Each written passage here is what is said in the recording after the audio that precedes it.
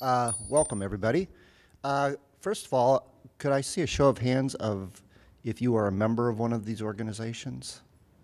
Oh, Okay, so a little bit we're going to be preaching to the choir here, but what I wanted to do briefly, which is several people have asked about this, is like, how did all this come about? And in doing that, and why was Chicago the first one? Well, we here in Chicago have a real history of sculptors socializing with one another. And this started way back 20-some years ago when Richard Hunt and Barry Tinsley started the Mayor Byrne Mile of Sculpture, which was later ended when Mayor Byrne no longer was in office. And later then, another resurrection came about in the mid-90s that was Pier Walk. And Terry Karpowitz was one of the founders of that. And later, as the exhibit moved on, I was fortunate enough to be the executive director of it. Briefly, that show that was started by sculptors and run by sculptors was designed to showcase Chicago sculpture in an international setting. So it was essentially a local show that we invited the entire world to participate in. And as that, essentially, when there were no longer any sculptors on the board, and it was sort of populated by stockbrokers and lawyers, the show sort of lost a little bit of its heart.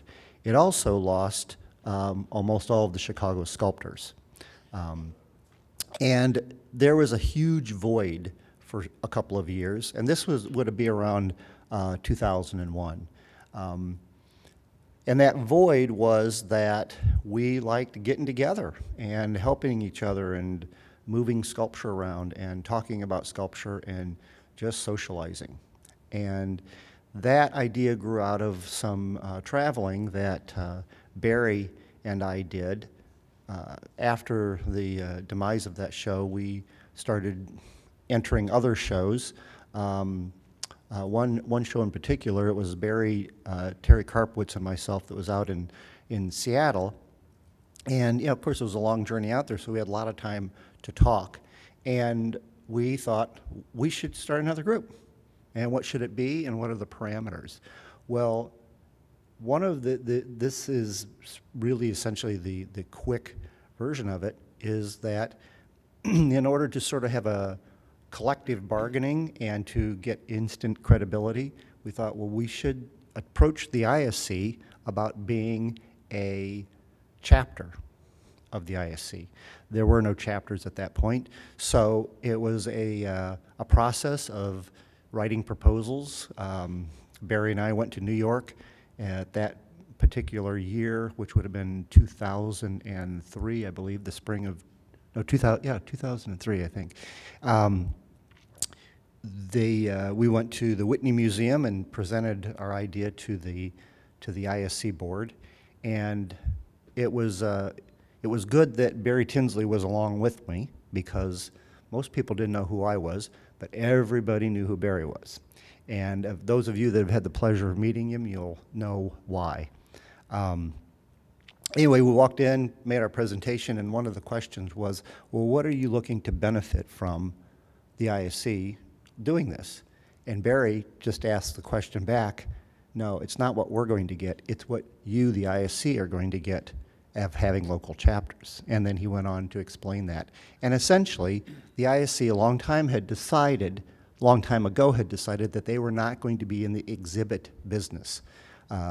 Mainly because when you have a membership of 7,000 people, how do you decide who's going to be in an exhibit of, 20, 30 people? So other than the student exhibit, they are not in the exhibit. So one of the things that we as chapters are charged with are doing exhibits for ISC members. The only caveat for us is that all of our members must be ISC members also, which is a pretty simple thing, actually, because who wouldn't be? So the CSI formed in 2004, and we had this. I just put this up real quick. I'll let you read it real quickly. And these are the current officers of the ISC.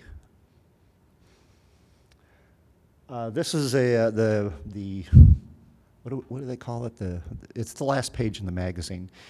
So in the summer of 2004, Barry and I, with the help of Terry Karpowitz and a few other sculptors, organized an event at a fellow sculptor's studio and gallery. And we were expecting maybe 40 or 50 people to show up and just see if they were interested in having an organization to do this kind of thing. Well, it was a really hot summer day. It was easily inside of this building. It was 95 degrees because there was no air conditioning. And there were over 120 some people, sculptors that showed up, and they were thirsty for an organization. So with that, and Robert Duncan, who was the chair of the ISC at the time, and you can't probably, I don't know if I have a bigger picture. Oh, no, I don't. Anyway, that's sort of the core group there. Robert Duncan and Mary Catherine Johnson, who was the acting director at the time, came and made a presentation. And so that was in the summer of 2004. One of the primary things that we do a number of things. First, there's certainly an educational component that we would like the artists, the sculptors, old and new, or experienced and inexperienced, whichever way you want to look at it, that there can be a dialogue of somebody that has a material problem or a gallery problem or an insurance problem, that we can share those things. So we have about 4 general meetings a year, and in those general meetings we invite a special guest. Some of the people in the past,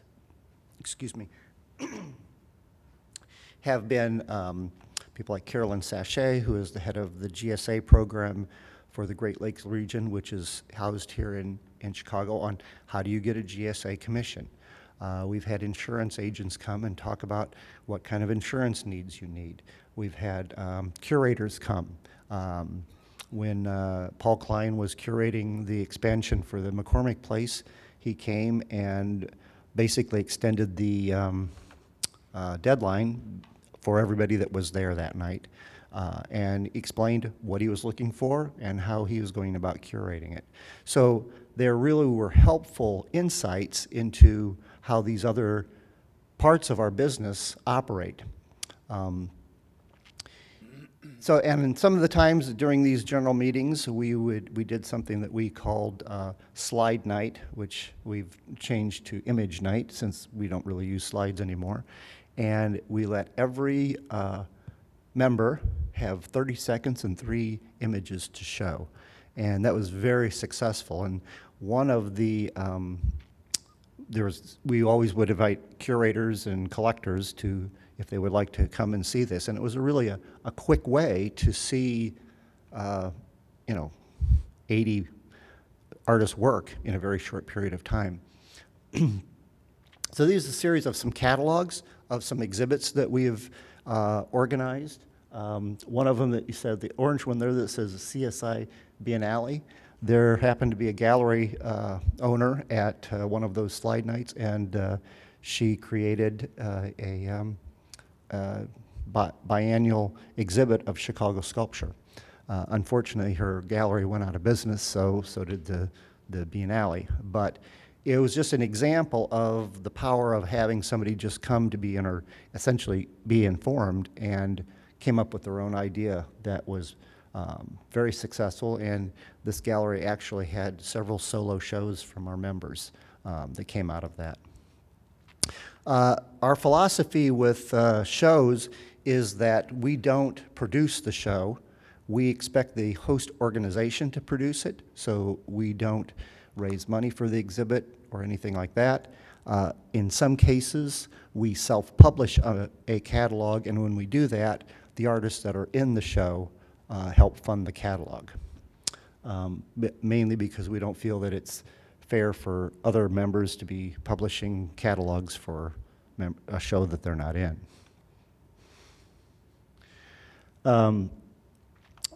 This is a picture from last year. We did a show when the Art Chicago was around the Merchandise Mart. We did that 2 years in a row that we called Avenue of Sculpture. So in addition to finding host organizations, we do also find venues for outdoor work. It's much easier to find a venue for outdoor work than it is for indoor work, because indoor work generally has to be in a gallery or a museum, and as you all know, those are usually booked out far into the future. Though we have been successful with that, for example, things like the Krasl Art Center in Michigan, Oakton Community College at the Caroline Museum, they've done 2 shows of our work. This was during one of our general meetings at the Garfield Conservatory. One of our members, Vivian Visser, who is kind of right in the center there, she worked for the Park District and came up with this idea of having a show in the conservatory that she called Flora and Fauna. And so we had our general meeting there in the conservatory, and some of you may have had the pleasure of seeing the opening of that last night. Garfield Conservatory is closed right now for renovation, and so we did it in the Lincoln Conservatory.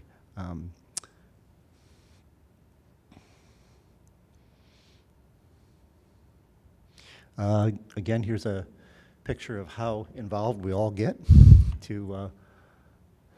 You can see all of the guys laying on the ground there and everybody pulling on a crowbar, and the artist is then there behind there, Ruth, directing the whole operation.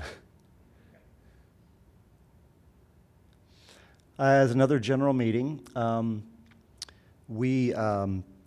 in addition to the general meetings, we have been doing what we call open studios, and they usually are on the months that we don't have a general meeting, and it is hosted by an individual artist, or in some cases where there are studios where there's a group of artists that all sort of share a space. And when that happens, it is their night. So no one is to bring any of their own information or any images or talk about their own work. It is all about that person that is hosting it. And we usually all, do a potluck. We bring, our beverages and food, and then have a critique, which is unique to some of us that have been out of learning institutions for a long time.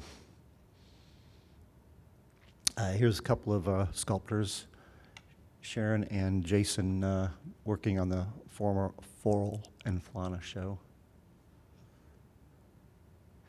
One of the things that we've done for 2 years now is we've done a show that we call 6 to the Power of 3.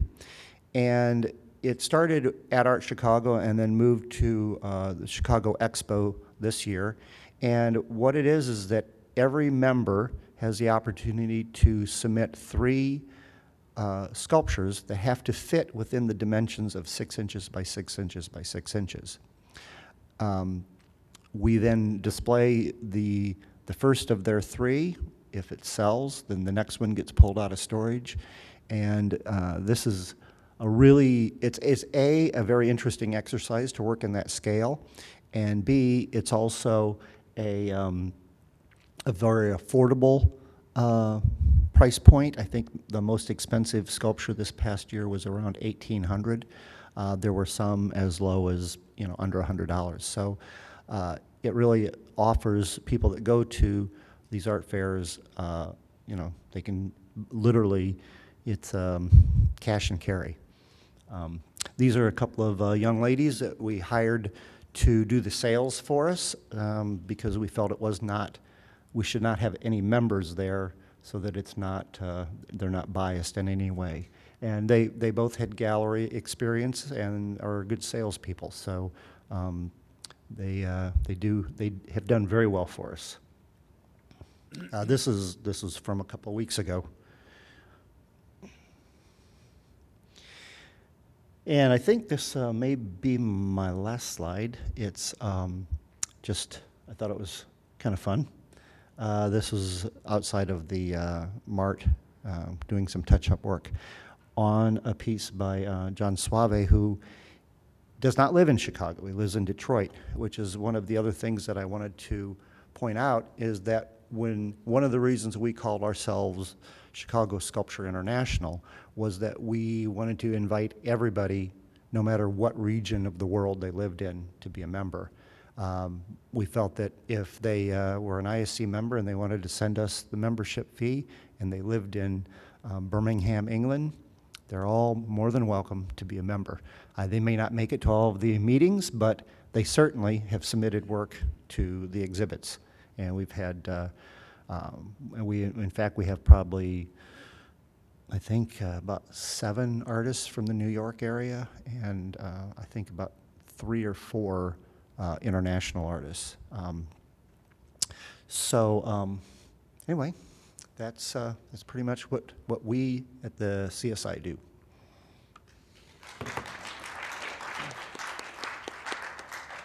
Hello, I'm Isaac Duncan III. I'm the president for MSA. MSA stands for Mid-South Sculpture Alliance. We are a regional group that comprise of members or regions of, or states, should I say, of Alabama, Kentucky, Georgia, and Tennessee.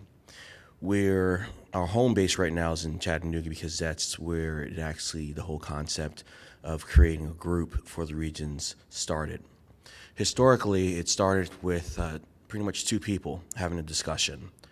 One, Verena Baxter, our previous president, a sculptor in Flintstone, Georgia, who frequently showed in Chattanooga, and John Henry, who was also on the board of the ISC. And it was interesting because from that conversation, from a conversation of how can sculptors in that area get together and create exhibition opportunities, have conversations, meaningful dialogue. From that conversation birthed the MSA. And what was interesting was that also during that time, I believe the ISC was having other discussions about, other affiliate chapters. CSI, which I call Big Brother, already created, and they were going strong. And I, being a sculptor and traveled to Chicago a couple of times, was actually a member at one point of CSI, which I need to do my renewal by the end of today. And I was aware of that along with other sculptors. So what happened? Well, Verena and John got together and said, let's go ahead and see if there's a group that can form. We thought, or they thought at the time, okay, Chattanooga is just not going to be the only place that can house something like this, especially if we're going to also approach the ISC about becoming a chapter group. And they put a call out over at John's studio for artists sculptors specifically, within a 120-mile radius. And from that call, we received a group of people that came into the studio, and we had a frank dialogue. Who's interested? What are possibilities? What are things that we want? From there, Verena and John put a proposal together and had dialogue with the ISC, and also knew about CSI. I believe probably contacted you or someone in the group about how they started, and paperwork started to happen. One of the things that we did off the back was start filing for our 501c3 status, which is important because we knew strategically if we're going to ask for funding, we're going to need to have that status. While we were in the process, though, we operated under the ISC's 501c3 status, which was a great option because that really helped out. After all that went, we were formed, and we started doing memberships and getting the word out. Like CSI, we also promote exhibition opportunities. We open up our membership to anyone. It doesn't matter where you're at. We look at it as these are the areas that we work in. We promote our shows. We give information about shows in this area, and use us coming to our family so you can market your work in these territories that we have nominated as for the group. So what do we do? Let's go through the slides real quick. Okay, juried exhibitions, which because we have 501c status, we can tap into local businesses. We can also tap into foundations and give artist stipends. 18-month exhibits, and we also do catalogs, but the catalogs are through online. So again, same thought. We're not going to produce the catalogs. We're going to take images. We're going to get it out. We're going to collect images from you. We're going to put it, I believe it's on Luhu, and I believe it's Luhu that does the catalogs. And you can go to this site and download it, order as many as you want. Okay. So examples of works in Tennessee, in Chattanooga, along the Tennessee River. With exhibitions, because there are many affiliate groups, we partnered. So 1 year for one of our exhibitions, we partnered with members of CSI. So it was members of CSI and members of MSA. Indoor exhibitions, again, juried, awards, and also catalogs. We partner with galleries to show works.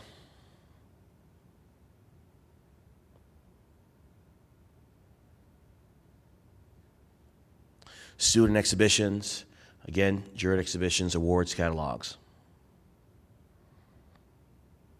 We partner with universities and university art departments to show student work in their facilities. Studio visits at our conferences. So we have open studio during the conferences. You can talk to, find out, what somebody's doing, what materials they use.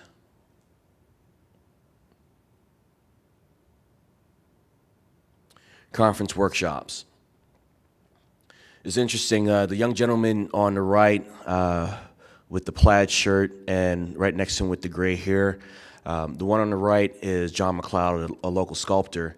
And they were, Steve Morgan, who's next to him, who owns a welding fabrication company, did a demonstration on welding. And actually, John McLeod now works for Steve. So making that connection, because he's a stone carver and wood carver, and he was getting into metal, and he wanted to know, where can I get the skills?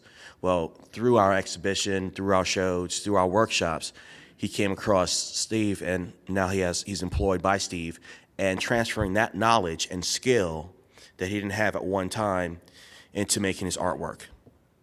But also now he understands what it is to make railing and stuff like that. So if he needs to open up a shop to make money, to survive, and to also make more art, he can do that. Whoops. Sorry about that. Again, workshop. This is a patina workshop. One of our local vendors and member. We also open up our membership to gallery owners, educators, and local vendors. So there's a partnership, and we also promote them at our conferences. So this is Steve Townsend from Townsend Atelier, who's going over patina workshop. There's a group that has a sculpture park, which is Sculpture Trails in Indiana. They came up and did an aluminum scratch block pour just for the conference. Panel discussions. We'll invite architects, we'll invite urban designers, we'll invite other artists to sit on panels for various topics. This one was from our last symposium, and we dealt with how to use digital technology as a tool for that conference. Not as the end product, but as a tool that you can use to promote. So when you're doing RFPs or when you're going to a meeting, there's apps that are out there that you can load up on your phone or your tablet, and you can have a digital rendering of your piece, and you can put it in spot of that area just like you would with Photoshop, or like previously taking one picture, cutting it out, and pasting on another piece of paper. networking opportunities, of course, sculptor with sculptor relationship, student with sculptor, student with educator relationship. Here's, again, sculptors with other sculptors.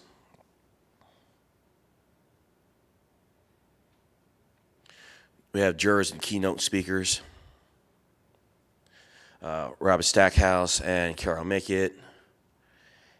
And we have directors from institutions, other practicing artists that are not local. We have artists that come from all over when we invite them. And one of the interesting things that we do is, because we're a member of the ISC, we can tap into the members that are professional artists that are out there in museums and ask the ISC, okay, we're going to have this conference. We would like to have such and such. Is there a way to contact them? Can you be the mediator? Can you at least do the introduction and then let us take it forward? Again, we have now a smaller conference, actually a small conference, and we call it Confab, where we get well-known sculptors to come in and talk and just have a chit-chat discussion, just like we're here together. Our first one was last year, and we had Jesus Morales. And we had James Searles. And as you can see, conversation. James is sitting down in the front, just getting real with everybody, talking about galleries, his experience, his thought of what's the state of the arts, and of course social. So because we have a partnership with area institutions like the museum, this is the Hunter Museum, we do socials there. This is at John Henry's studio. Of course, does a bar have to be involved? And, you know, again, partnerships. We operate and we partner with city governments, county governments, foundations, art galleries, institutions, private donors, other art organizations, and the business sector. And we see it as promotion for what we do as sculptors. I mean, reality is, if we don't do it, no one else is going to do it for us. And if they do it for us, it's going to be on their terms. So that's one reason why you want to get together as a group, create your own terms, and promote yourself. Okay.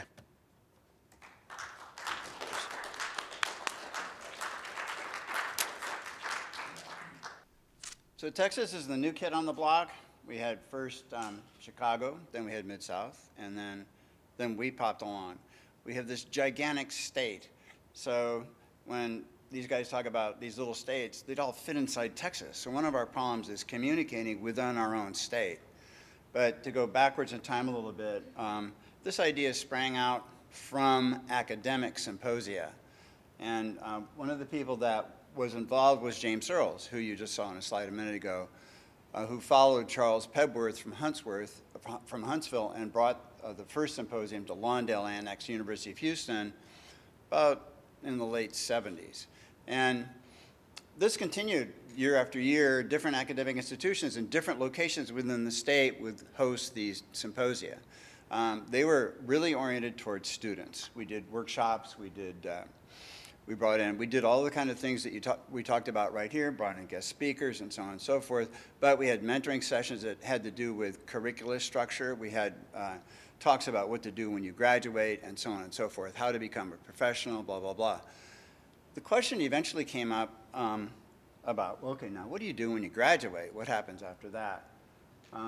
Some years ago, 2009, a group of us were at one of these symposia, a small little tiny group, and just decided that this was enough. The schools were getting a little glommy.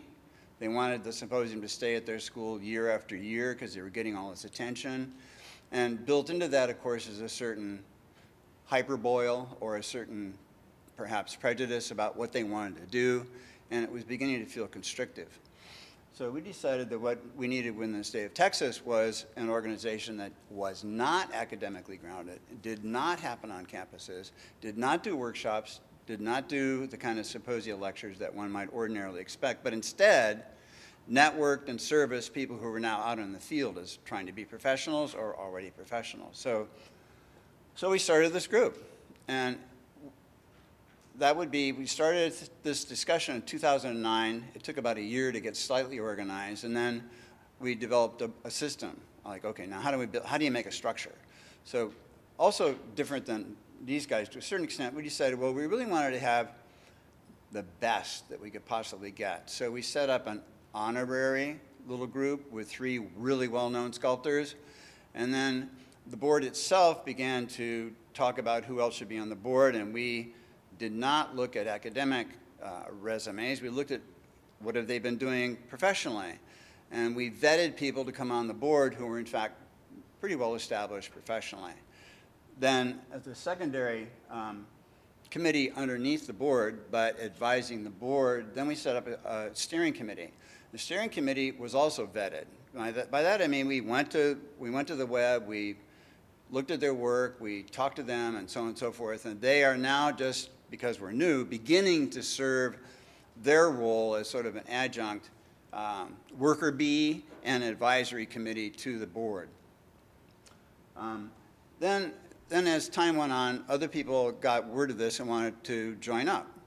So we developed a general membership. And general membership, we have some, but hope to have more, collectors, gallery owners, art writers, curators, and other sculptors who are either just now emerging or who have been in the field a while, but we want to have them kind of like get used to the organization, and then if they seem to be active and everybody likes everybody, then we can move them over to the steering committee. So it's organized a little differently than the other ones we've got. You can see here that we've got board member tasks. Our board is now 13 members, and each member has a different job.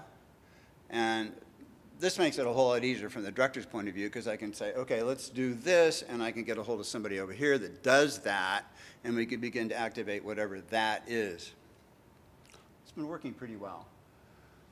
So far, we've done these curated shows. And by curated, I mean we borrow, beg, or hire a curator that has the kind of credentials that we're kind of looking for, or who might be able to voluntarily work for us without pay, because we don't have any tax status yet. We depend entirely on our membership fees, part of which, of course, go to the ISC, but the other part we use to sort of manage the system. So these are the shows we've had so far, and you can see that now that the chapters are starting to interact with each other, the chapters are now communicating with each other and saying, okay, we're going to have this show like Chicago Sculptor Exhibit or the Big Outdoor Show or the Flora and Fauna Show, Fauna. And they invited our group. So we put out a call on our website, which was one of the very first things we set up, was a website and then an active Facebook system. And our members could then enter these exhibits and possibly get in. So we're now at 70 members. And one of the things that, as director, that I'm pretty concerned with now is, what do we do with those folks that haven't been curated into a show? And so once we get our not-for-profit status, I'm hoping very much to find a very big indoor space and do what these folks are already doing, which is have full membership shows. And I think that's a way to sort of activate the rest of the membership who's now kind of idle. But we have met in artist studios, we've met in galleries, we have social events, and people really network. This is one of our early meetings. And you can see that this is mostly board, but the person with the white shirt on, the tunic to your front of the slide, is Johanna from the ISC, who came to visit us and talk about the relationship between the ISC and the TSG. Another meeting, another year or so later, happened at an artist studio in Houston on a place called Itchy Acres. And they're all looking at a photographer's. A photographer's up on a balcony taking their picture, and somebody else took this picture. I thought it was really funny.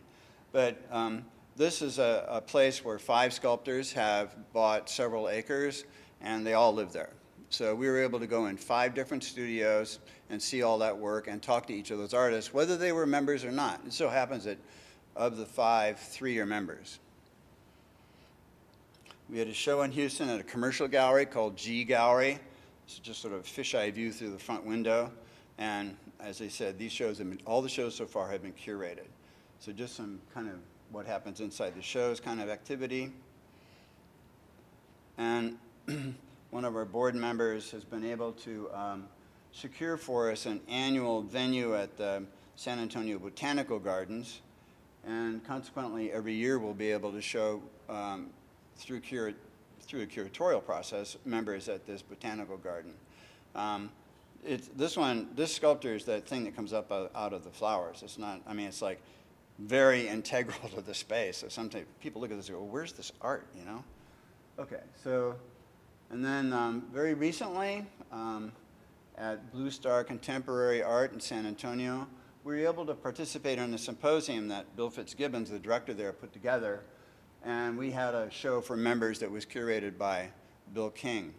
And so this is a shot inside that particular exhibit, which also was connected to the symposium. So all the people that came to the symposium, and I think there were 150 or so, were able to walk through the show and talk to the artists and see people's work.